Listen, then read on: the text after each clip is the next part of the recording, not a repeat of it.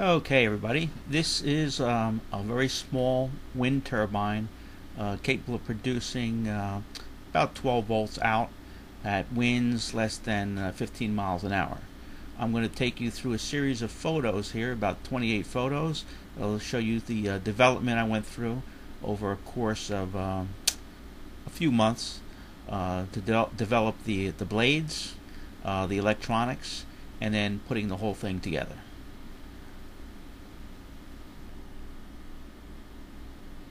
The first month I spent with the development of the blades. Here you're seeing 24-inch blades made from a 6-inch PVC pipe. Unfortunately, it took about 15 to 20 mile-an-hour winds to get this thing spinning, so I had to come up with a different system. Next, what I tried was a very small, lightweight set of blades, and these things spun at around 2 to 5 miles an hour. Unfortunately, they didn't hold together very well. They only lasted about 2 days, and they fell all apart. But what I was able to do was a side-by-side comparison of the small blades to the large blades, and I watched the wind speed, and then it gave me a new idea, an idea to use the smaller blades, but maybe use a material that was more rugged. So I ended up using roof flashing, and I fashioned these blades. These blades are 16 inches long, and they're made from just standard aluminum roof flashing. You have to bend the edges to stiffen them up, but once you do, they work pretty fine, and they hold up pretty good too. These held up for quite a bit through some storms and everything, so they're pretty good. Okay, the next month I spent developing the alternator and the electronics. Here you're seeing the alternator. It's a three-phase alternator consisting of 8 magnets and 12 coils. There are 4 coils per phase. It's 3-phase, so that gives you a total of 12 coils. The gray backing material is just plastic wood. It's plastic planking. I got a Home Depot, and I cut that down in size. And the center piece is out of a tape deck. It's the bearing is from an old 8-track tape deck, the idler motor. You'll see that in more detail later. I'm using standard Singer sewing machine bobbins to wind the coils, and you don't have to count the turns. Just load them up to about the same capacity, and they're all pretty equal. Here you see the magnet setup. It's in plexiglass. I drill half-inch holes. Those are half-inch rare earth magnets. Drill half-inch holes, and the magnets fit very snugly in those holes. And I sandwich some metal washers behind them because that directs the magnetic energy towards the coils.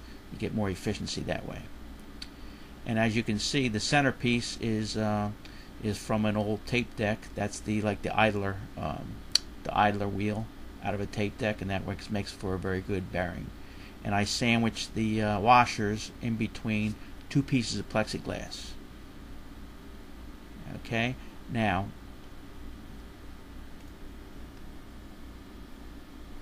I spent considerable time on the bench optimizing, experimenting with the coils, the size of the wire for the coils, the magnets, how many magnets to use, the size of the magnets.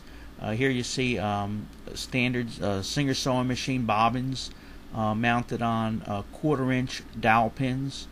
The backing material is plastic wood planking from Home Depot.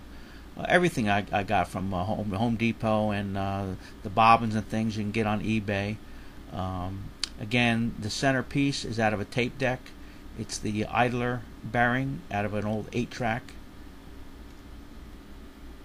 Yeah, what I did was here's the setup with the magnets, the rotor all assembled, and what I can do is I can spin that wheel and monitor the output waveforms using an oscilloscope to see how much voltage output I'm getting.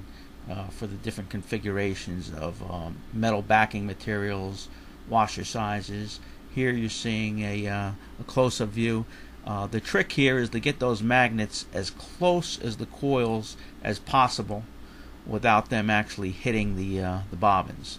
The closer you can get, of course, the higher the voltage is going to be, and the more efficient it will be. Okay, in the next picture you'll see basically I wired the things through the block so I can eventually wire the coils in the proper configuration for the three-phase operation. Make sure you put labels on everything, and it makes the wiring very easy. I don't have a schematic here to show you, but there's plenty online to see.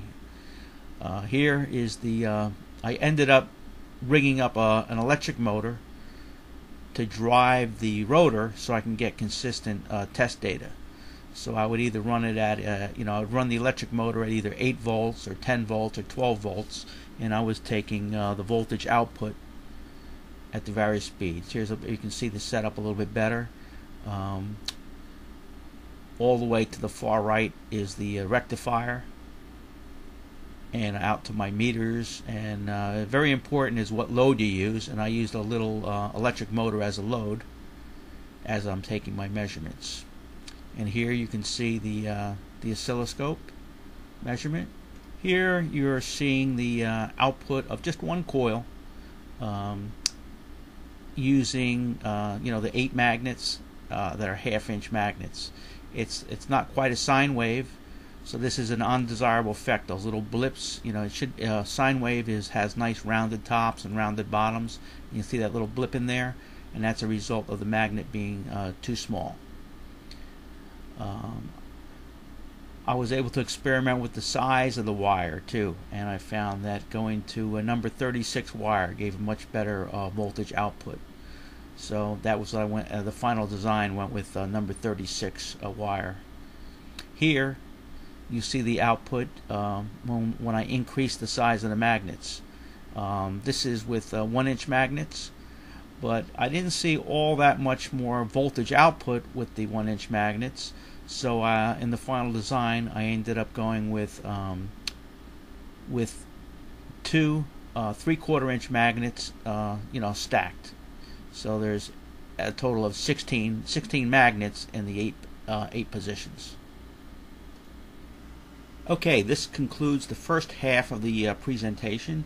If you would continue to the second half, where I talk about a little bit more about the electronics, development of the electronics, test measurements, and putting it all together.